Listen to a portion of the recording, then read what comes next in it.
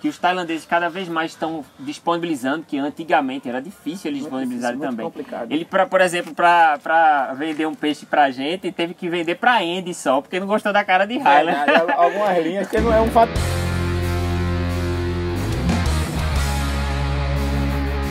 Muito interessante. Eu falei com alguém que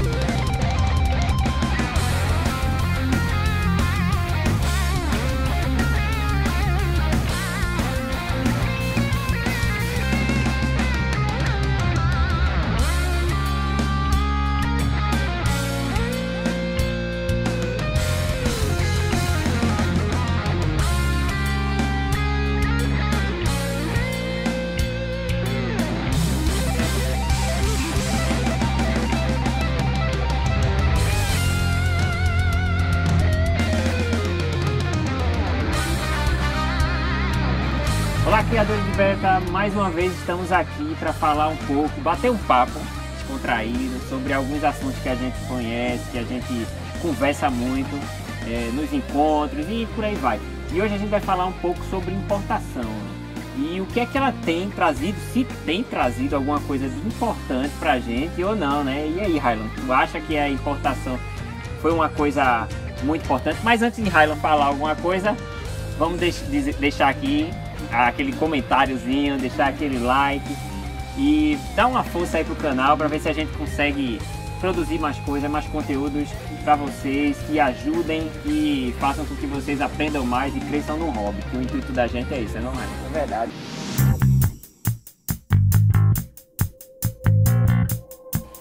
Estamos de volta, gente. E aí, Highland? As importações, elas vieram realmente para agregar? O que é que você acha? Ou realmente esculhambou a coisa? O que é que tu me diz aí? Não, que no meu ponto de vista as importações só vieram para agregar, né? As importações já ocorriam no Brasil há um certo tempo atrás, coisa de 4, 5 anos atrás, mas não tinha assim, era para um grupo mais seletivo de criadores, não era tão aberto ao público que nem é hoje, né? Nos últimos 3 anos tiveram várias importações. Isso só veio agregar para o hobby de uma forma, não só para o hobby, mas também para o nosso banco genético, né? Algumas espécies que a gente só via lá fora, alguns selvagens, algumas linhas criadas pelos tailandeses lá, que a gente só via pela internet, só admirava pela internet. Hoje em dia a gente tem a oportunidade de ter essas linhas em nossos criatórios, né? Melhorando o nosso banco genético. Deu uma visibilidade muito grande para criadores de pequeno porte, né? Porque antigamente tinha esse grupo seletivo, mas era para alguns criadores que já tinham uma carreira, já tinham uma trajetória brilhante, né? Então só vinha para agregar mais aquela cúpula. Mas hoje em dia as importações ela tá aberta aí ao público, né? Hoje em dia você, para ter um beta bom, trazer um casal para agregar dentro da sua criação, para alavancar o seu banco genético, é sempre bom falar um pouco sobre valores, principalmente para a galera iniciante que está começando agora, ter uma noção do que é o beta de linhagem, né? A gente vê aquele peixe bonito, aquele peixe maravilhoso que tem diversas cores, mas a gente não sabe a real origem, né? Alguns iniciantes não sabem a real origem do beta. O beta ela não é de origem brasileira, é de origem asiática. E isso custa um pouco caro para a gente trazer eles para o Brasil, para fortalecer mais o hobby aqui, né? Algumas linhas, em média hoje no Brasil, não chega custando menos de 400 a 500 reais uma linha boa, né? Para você ter fazer um trabalho bom, para vir agregar dentro do seu criatório. Então eu só vejo ponto positivo no momento, né? O grande ponto positivo que eu vejo é que nem a gente participou em algumas importações, nas primeiras importações que foi abertas, a gente trouxe muita linha que fez carreira aí no Brasil. A gente trouxemos uma linha muito boa, que nem Mustargás, a gente trouxe uns crauteiros whites, que era uma coisa raríssima de se ver, a gente só via por foto. Trouxemos muitos crauteiros cross-raio, né? Os King crauteio, que a gente imaginou que aquilo não existia, que era lenda, que aquilo era montagem, era algum tipo de corte que faziam na cauda dos Bettas, e a gente conseguiu trazer muita coisa importante. Então assim, a equipe Sucatinha participou disso, colaborou com muita coisa, tem muita linha hoje que passou pela gente e tá aí no mercado, né? Alguns azuis que vieram de um criador muito importante que foi o Saravu, Mustargás que vieram do Kit Lost, que é um dos criadores mais importantes que tem no ramo de beta de linhagem, né? na Tailândia, a Nariza, para o pessoal aí que é envolvido no ramo de beta de linhagem, conhece muito bem, tem peixes exemplares maravilhosos.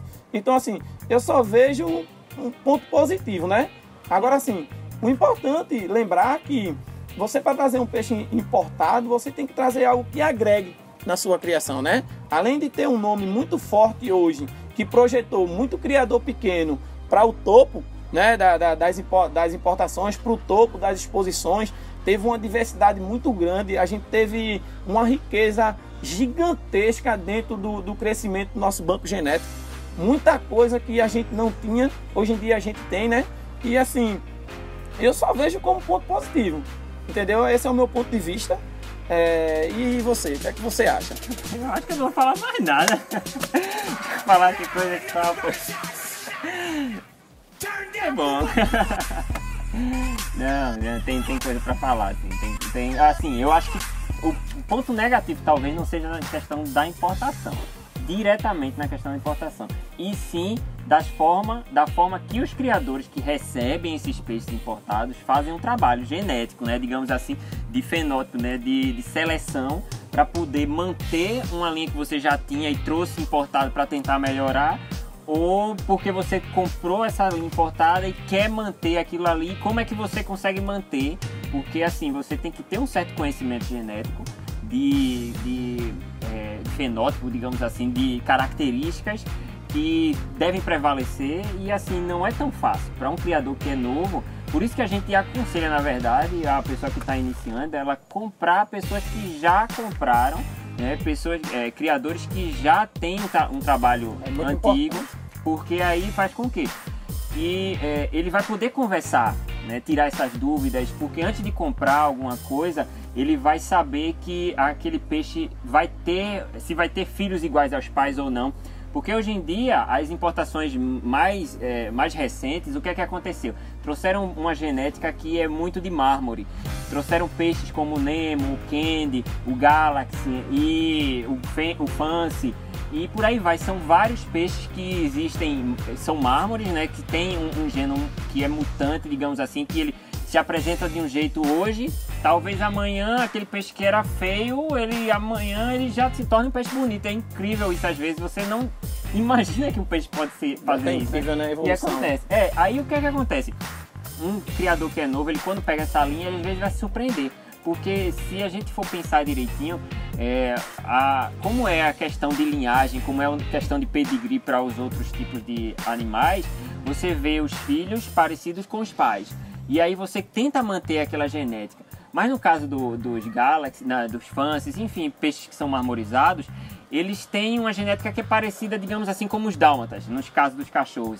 Que você tem um cachorro que é sempre preto e branco, mas as manchas, elas nunca aparecem no mesmo canto. E aquilo é como se fosse uma digital. Não vai ter um peixe igual àquele, assim, por anos você pode não ter. Então, assim, a valorização dos peixes mármores vieram pela sua raridade, pela cor rara que eles apresentam naquele momento, e pode ser que eles não apresentem mais. Então, a importância do registro, a importância de, às vezes, até peixes como, por exemplo, o Trump, que é tão comentado, ele é um peixe que, assim, pelo menos no Nordeste, ele é bem comentado, e porque ele fez uma certa carreira, digamos assim, ele teve vários criadores que reproduziram ele, e ele teve uma coloração que realmente ajudou, assim, chamou atenção, chamou a atenção demais da gente.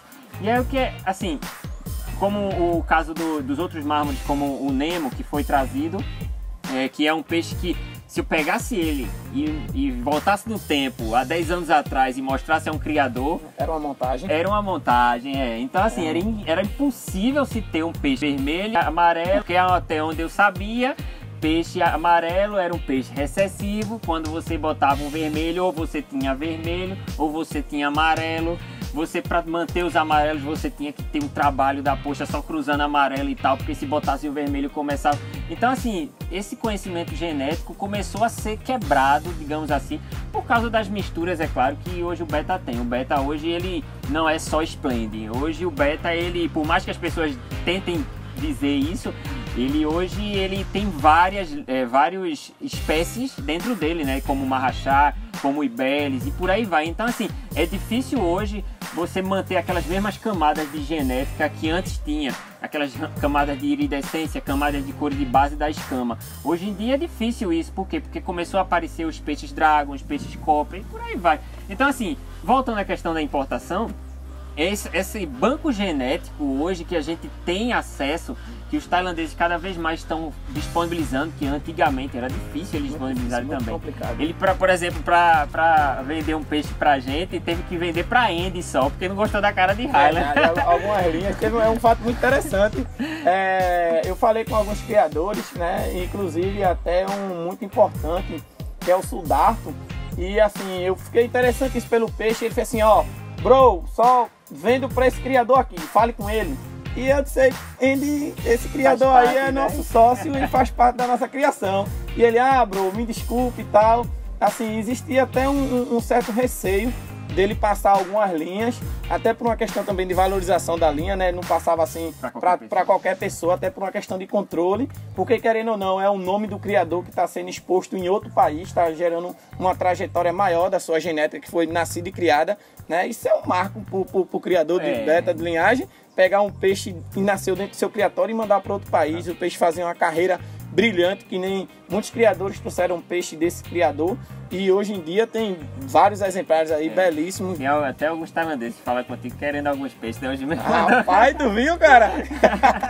Então assim, eles querem, mas assim, a burocracia pra gente mandar é muito mais difícil pra gente receber. Infelizmente a gente tem algumas séries de burocracias ainda no nosso país, que realmente não ajuda a gente a tentar mostrar o trabalho da gente, de um peixe que nem é nativo daqui, né? É um peixe que é...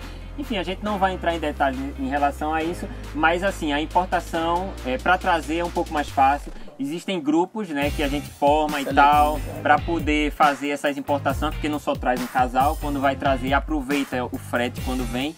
Esses peixes vêm todos em grande quantidade, vêm para um local que vai para quarentena, que é todo normatizado e tal, para depois ele sair distribuindo para os criadores. Então assim, tem uma série de burocracias, mas para trazer é mais fácil do que para a gente enviar. Exatamente. Então, mas é isso, eu acho que tem mais alguma coisa? Eu acho Não, só tem só lembrar, deixar um lembretezinho aqui para os criadores iniciantes que estão trazendo peixe importado, dando uma ênfase a mais no que você falou a respeito do controle genético. Até para você trazer um mármore, trazer um fancy, um koi galaxy, um nemo, você tem que estudar um pouco, né? A gente já falou em outros vídeos, você tem que estudar um pouco sobre a genética do peixe, você tem que saber um pouco a origem do peixe, procurar se informar o que é que sai dali de dentro, até por uma questão também do criador não se frustrar, né? Porque a gente fica tão eufórico, é uma diversidade tão grande de peixe, o criador tal postou um peixe tal, que é a coisa mais linda do mundo, ninguém tem, vou comprar dele e tal. É interessantíssimo você trazer uma linhagem que ninguém tem, mas muitas vezes dentro dessa linha de mármore sai diversos indivíduos, várias características. Então muitas vezes você traz um peixe com uma coloração que já existe no país, você mistura com outra coisa, acaba perdendo, não tendo um controle genético tão bem sucedido e acaba botando, bem dizer, uma criação a perder, né? Então assim, tem que se estudar bastante antes, tem que se procurar se informar a respeito da linha. Tem algumas linhas aí que quando apareceu agora há pouco tempo, que nem o Scarlet, o Hellboy, que são peixes extraordinários, mas que dá uma diversidade de peixe muito grande. Então assim, alguns criadores iniciantes ficam meio frustrados e tal, mas é aquele negócio, pessoal, tem que sempre estudar e procurar se informar a respeito da linha, porque assim, para reclamar com o criador, aqui é fácil, né? O problema é você pagar em dólar, porque os peixes são comprados em dólar. O dólar está muito caro no momento, né? Para nós meros mortais, está muito caro. Então é muito complicado. Então é bom sempre dar uma estudada antes, para você fazer um bom investimento. Com um bom investimento vem o sucesso, e aí só vem a agregar dentro da criação, só vem a felicidade, né? O sucesso nas exposições. E é isso. Eu acho que dentro disso daí a gente tem que ver a união dos criadores para poder que essa coisa aconteça, porque para se fazer esse tipo de importação a gente tem que fazer um grupo, tem que todo um... E assim, a maioria das pessoas se conhece. Não é uma coisa também tão fácil, né? Assim, a gente grifa que está um pouco mais fácil por uma questão da burocracia que era antigamente. Antigamente vinha um casal, né? De uma forma estranha que ninguém sabia como chegava, mas chegava no Brasil. Então, assim, era a maior alegria. Hoje em dia não, hoje em dia a gente tem empresas especializadas que faz todo esse transporte, tem um quarentenário, tem todo um apoio, né? Não é uma coisa que é feita de qualquer forma, né? É bom passar isso pra galera. Não é uma coisa assim que, eu vou importar e trago e vem de qualquer jeito. Não, tem uma empresa que faz essa importação, tem grandes criadores por trás desse evento.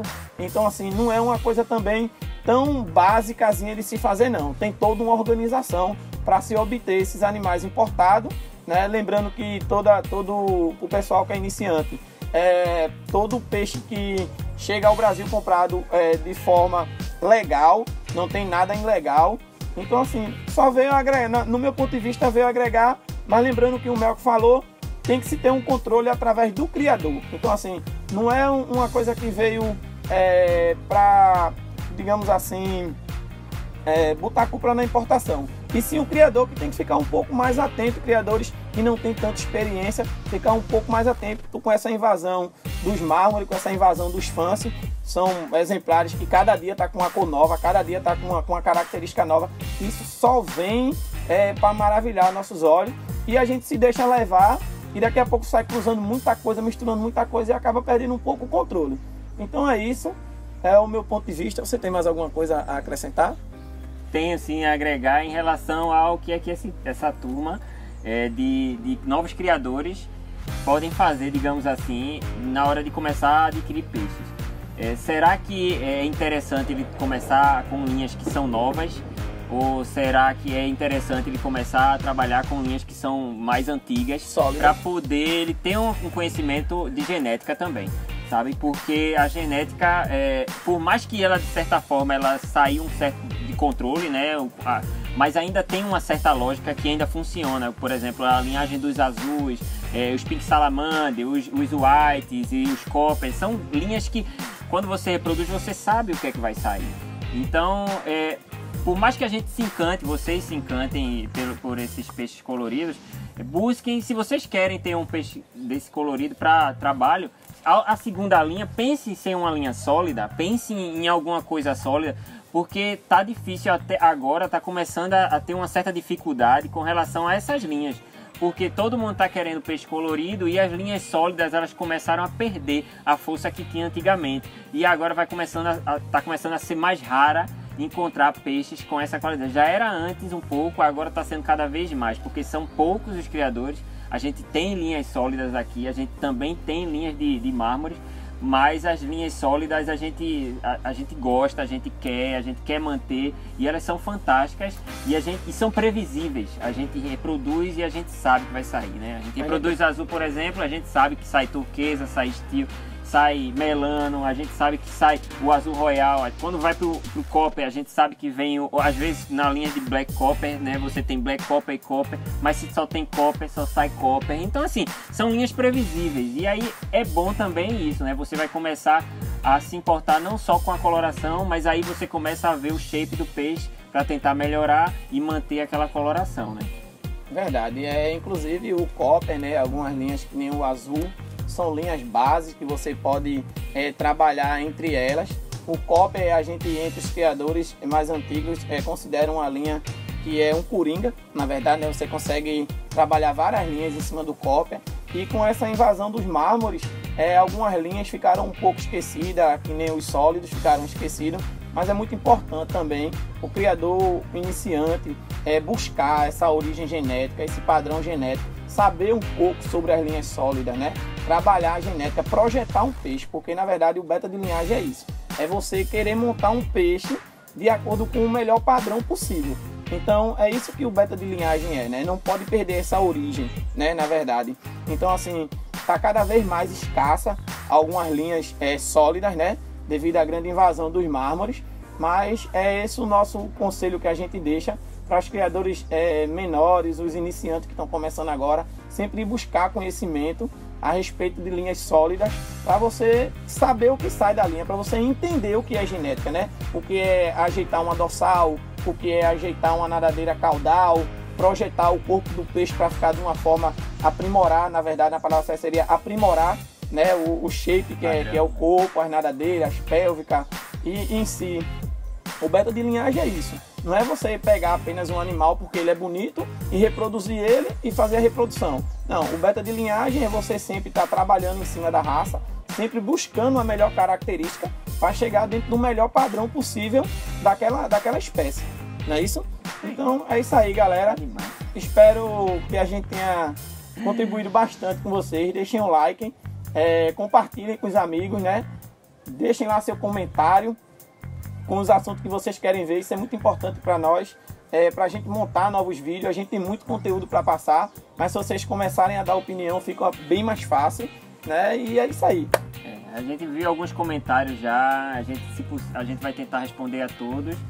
E assim, como o Raylan disse, é importantíssimo a gente tá pegando esses comentários, guardando aqui, anotando eles num caderninho aqui. E quando a gente for falar sobre aquele determinado assunto que alguém pontuou, porque a gente não vai ficar fazendo um vídeo com várias respostas, não, sabe? É aleatório, porque assim fica até difícil para um criador, quando for procurar algo a respeito, ele saber que aquele vídeo fala sobre isso. Então, quando a gente for começar a falar sobre reprodução, digamos assim, a gente vai pegar aquelas dúvidas da turma e vai colocar todas as dúvidas num lugar só e a gente vai começar a trabalhar.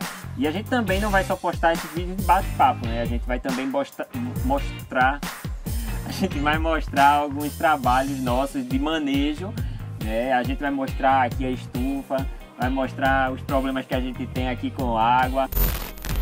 Inclusive chegou até água, eu vou ter que encher. Chegou água, vai lá. Aproveitando, Bruno, vem aqui, Bruno. Pessoal, aproveitando aí o vídeo aí, estamos com o Bruno aqui, meu menino. A gente aqui na CBPL, aqui, a Associação Pernambucana de Criadores de Bettas de Pernambuco, tá com um trabalho de mentoria. E esse aqui é o meu aluno, né? Digamos assim, vê que responsabilidade grande. Bruno, eu tenho algumas perguntas para fazer para você.